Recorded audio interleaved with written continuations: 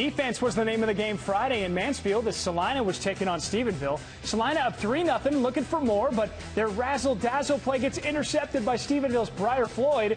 It's in the end zone there to deny Celina and keep it a 3-0 game. Stephenville then puts together a drive that ends with this. Ryan Gafford throwing it to the tailback, but then has it thrown right back to him. He cruises in for the score from there, so the Yellowjackets are up 7-3. Last chance for Celina, 4th down. Knox Porter throwing it up for grabs. Stephenville's Mason Haynes comes down with it. That seals it. 2 huge interceptions by Stephenville gets them this week's defensive title belt award. They also earn a trip to the next round as they defeat Celina 7-3. Stephenville will see Anna in the next round.